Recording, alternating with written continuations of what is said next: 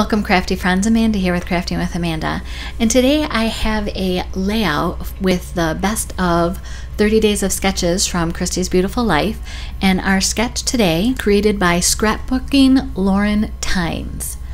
So if you're kind of looking, it has a base paper, and then it has all these squares, and then in the bottom left corner is kind of your vignette with your couple photos, a title, and then all your little embellishment clusters. And it looked like it's a double title layout, so I kind of do that, but I don't do it in the same way. I have this photo from when I was a freshman in high school and went to a Rainbow Girls, Demolay, Job's Daughters, Sweetheart Ball, and it was always held at the Detroit Masonic Temple, and that place is just amazing. So I went through my stash because the cover that held the photo has great information on it, and I wanted to keep it kind of as a memorabilia on the scrapbook page. So I'm dealing with the red and the washed out aged cover for the photo, and then I have this bright aqua dress on. So going through my stash, sure enough, from close to my heart, You Are Enough paper pack has both of these colors. So yay, I can create a layout. I went ahead and just pulled from my stash, just using the scraps, and cut 2x2 squares.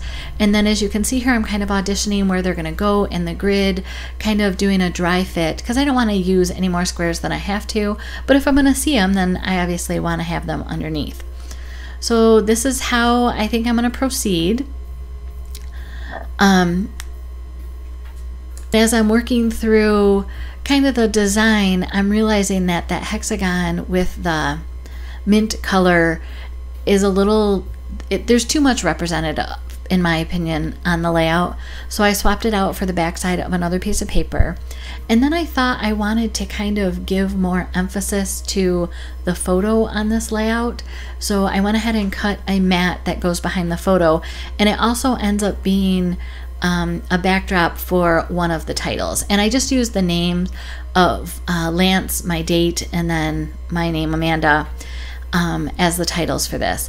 So I went through, and with the sapphire ink, I inked the edges of the base paper as well as all the individual squares, and then using my T-ruler here just to make sure that everything is spaced evenly.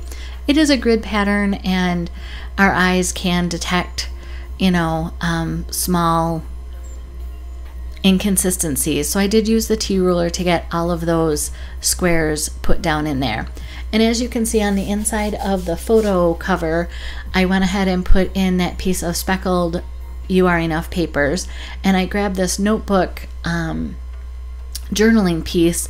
It's with one of the old Cricut stamp sets, and I always cut, like if I'm going to cut one sheet, I always cut like a full sheet that I think gives me 12 of those journaling things. So I stamp them, and then they're just ready to go. And on my desk, leftover, I think, as you know, I kind of put my leftovers on my desk while I'm working.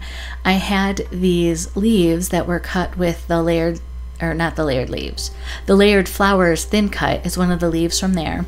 And this white flower that I'm folding in half is also from that layered leaf thin cut set.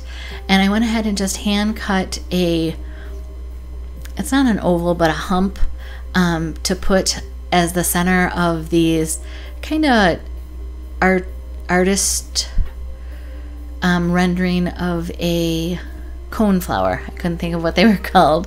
So, you know, normally the black-eyed Susans or the coneflowers, they're in different colors, but I just was going to use the white with the background paper from the You Are Enough set to just make my couple of flowers here, because it's a dance, we're all dressed up, so why not? I do have to say I really like how men look in suit and ties. I happen to marry a man that, you know, I think has an allergy to ties, but he's still cute. So I have these flowers that are left over with the gold background from a club kit that I sent out. Again, I'm just kind of using up what's on my desk. The leaves were cut out, I believe, from my mom's heritage album that I did back in March. And to give some dimension to my leaves, as you saw, I just fold them up there between my fingers. And I also wanted to give them some of the inked edges, kind of the shadowing effect. I'm still using the sapphire ink, but I'm just doing a little tint of that on the edges of the leaves. So as I told you for my title, I did Lance and Amanda, and I cut out 4 instances of each of the letters, and I just used the thin cut in my die machine and just cut them out multiple times. And the A and the N, because they're represented in both of our names, I had to go through several times to get enough.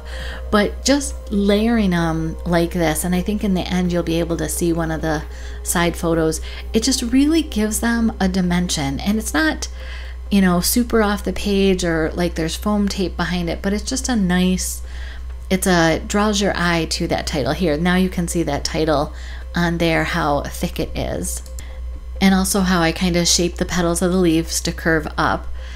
And this layout came together so quickly. I'm really enjoying using scraps. I have thousands of photos that have been unearthed in our moving process, and I'm really looking forward to just getting them album ready. That was how you could catch up with me on social media. Here's another video you may be interested in. If you are one of my subscribers, thank you so much. I love watching the comments come in and responding to you and getting to know you more.